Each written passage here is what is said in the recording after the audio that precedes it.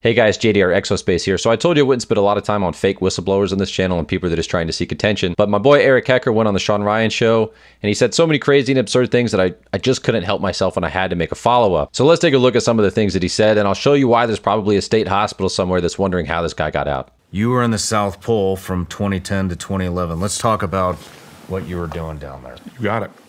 What were you doing down there? I was contracted for the summer season as a plumber. I did well enough in my summer season to garner a winter contract as well, which got me my full year's stay. I was also tasked with being a firefighter. I was a lead on the firefighting team, and because of that dual role capacity, I physically held a key that opened every single door in the facility. I had complete access to every compartment they manufactured. No, he didn't. If this was a top secret facility, this guy has no security clearance. He's not military. There's no way he would have had full security clearance to everything. He was a plumber hired to work on the sprinkler system and the plumbing. That's it. What are you blowing the whistle on? That there are technologies at the South Pole Station that people can't even consider that exist on this planet. Like what? Directed energy weapon systems is something that people need to get in their vocabulary fast. The ice cube neutrino detector is not simply a passive listening device as presented. It is responsible for the earthquakes in Christchurch, New Zealand in 2011 on the front end of the year. How do you know for a fact that that was responsible for that? Because I was present and I have gone over this with the pertinent people that I will not be releasing their names. Okay. But I was on the team, let's just say, and I've confirmed this. So he's working at a National Science Foundation funded research facility in the South Pole. And he's claiming that this neutrino observatory at this research station is responsible for an earthquake in Christchurch, New Zealand in 2010-2011. So interestingly enough, there actually was an earthquake in Christchurch, New Zealand when he says there was. But perhaps the unsurprising thing is that it was an earthquake in New Zealand. New Zealand happens to be located in what's called the Ring of Fire. The Ring of Fire is this ring pattern that follows tectonic plates around the Pacific Ocean that's known for earthquakes and volcanic activity, seismic activity. And the reason that is, if we look at this other diagram, New Zealand sits right along two major tectonic plates. And if you know even basic geology, earthquakes and seismic activity are caused by two tectonic plates grinding against each other as they move on the liquid mantle. So is it really that much of a surprise that an earthquake would happen in New Zealand? How do you know? I mean, I guess what I'm asking is, how did it even come to your attention that this triggered an earthquake? If you're at the South Pole and New Zealand had an earthquake, I mean, how did you know it came from the South Pole? Without divulging names? Without divulging names. I could only say that it was communicated to me from team members that were present and fully read in at the time that they were aware. And since that time... at the immediate, like the same day? Oh, absolutely. It was understood. Well, what was said? That we accidentally hit Christchurch, New Zealand twice. This guy happened to be in Antarctica at the time of an earthquake and is saying, with no evidence and no observations of his own, that this facility caused an earthquake in New Zealand, which coincidentally happens to have occurred in a place that is known for volcanic and seismic activity. He's also claiming that aside from this being a neutrino observatory, it has several functions, the first of which is a directed energy earthquake generating weapon. So that's two functions, and that's not even the full scope of what this thing's capable of, as he's about to get into again. Let's talk about well, what else do they do? The device is also for faster than light communications, quantum entangled communications at great distance. In, I guess it was the late 80s or early 90s, Gary McKinnon hacked NASA. And he found the list of the off-world space fleet and the captains of the ships respectively. So we have a neutrino observatory, we have an earthquake generating weapon, and now we have faster than light communication to communicate with our space fleet. And once again, there's like these little nuggets of truth hidden away in some of the things that he's saying. So there actually was a UFO hacker. It wasn't in the late 80s and 90s as he says in this interview. It was actually around 2001, around the time of 9/11.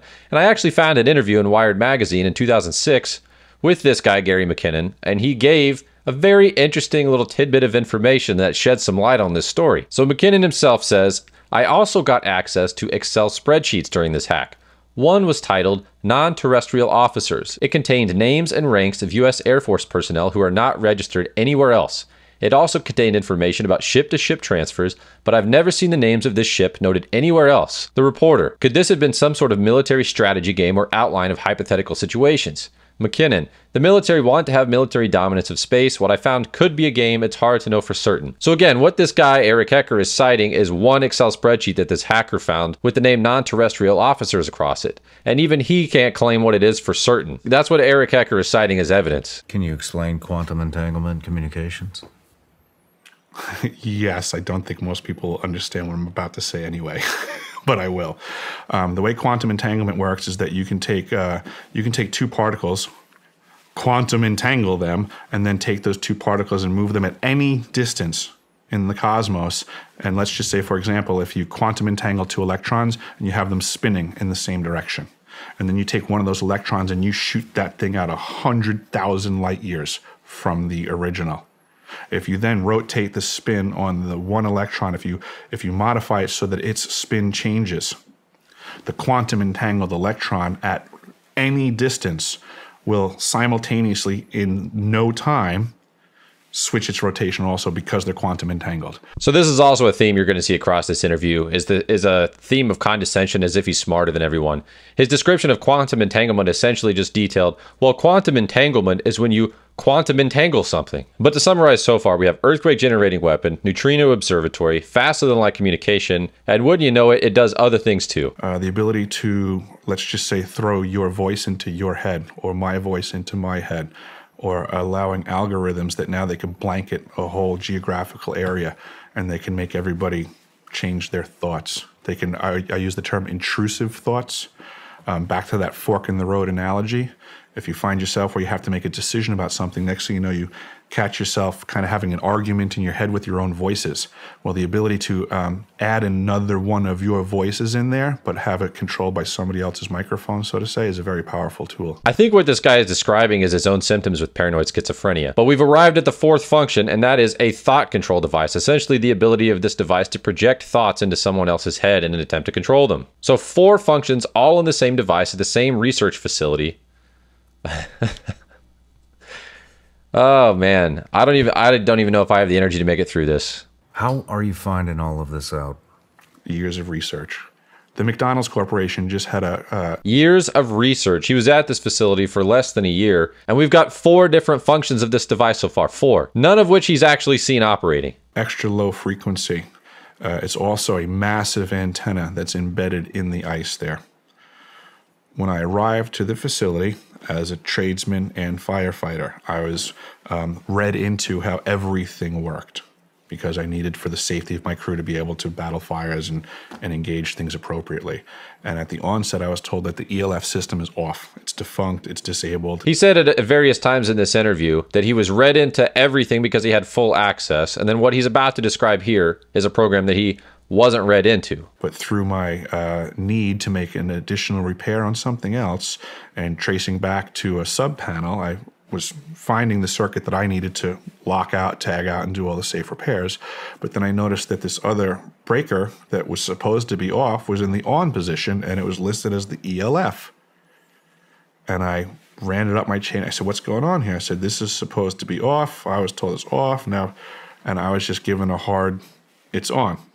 And that was the end of my need to know. So again, what he's claiming as whistleblower evidence is that he was assigned to fix a circuit breaker and noticed that there was another circuit breaker that wasn't supposed to be energized and in fact was. And when he asked what it was, he was told, quit asking questions, you have your orders, just fix what you were assigned to fix. That's it. At this point, I've lost count of the number of things that this device is supposed to be capable of, but he's claiming all this different functions with absolutely zero firsthand accounts or evidence that he's produced.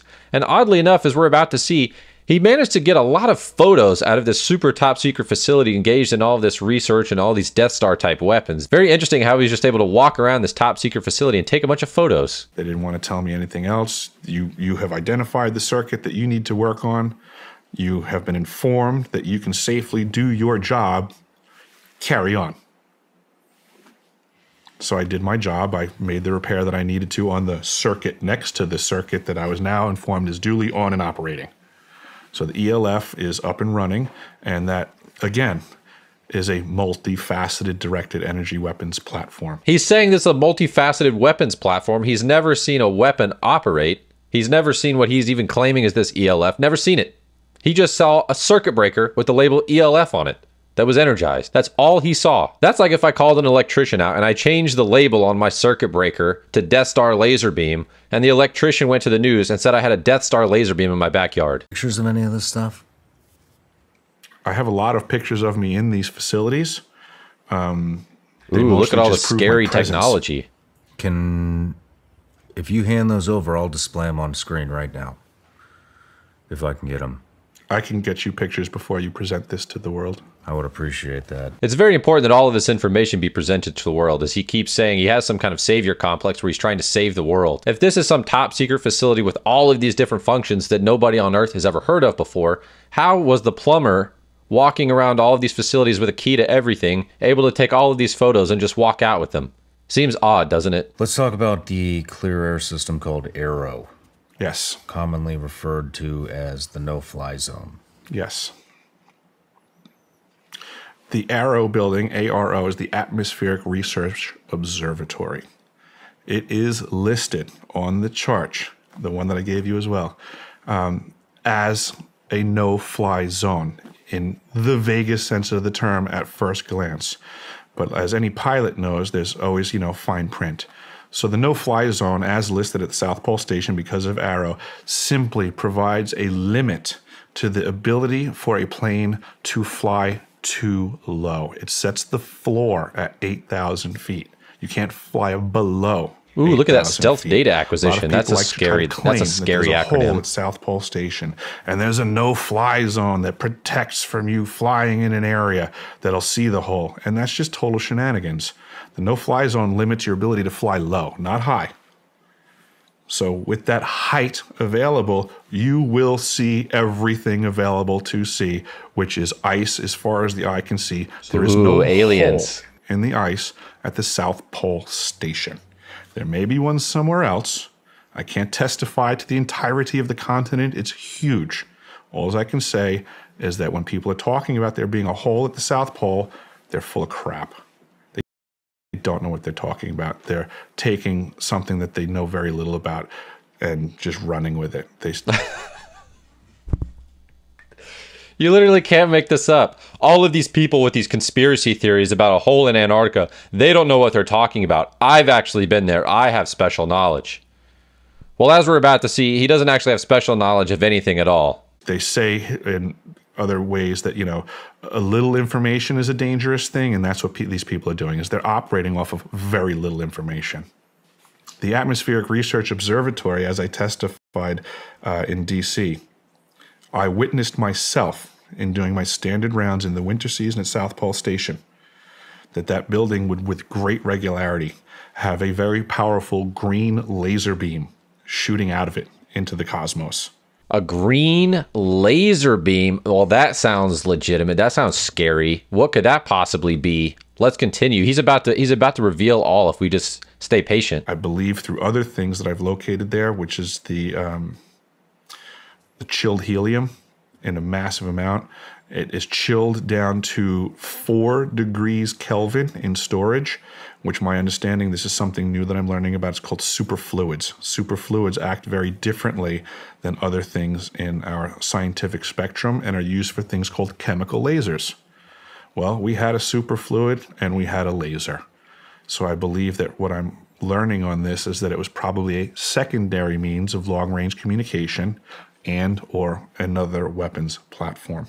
Okay, I've had about enough of this crap. Okay, so we saw a green laser and liquid helium, right? That sounds super scary if you have no idea what it is. Now, another thing to note is none of this stuff is particularly secret. You can find on the National Science Foundation website all the information you want about all of these programs. It shows facilities here. It shows where they are. You can even go here to this ARROW building website, to the ARROW building webpage, and you could see exactly what they study.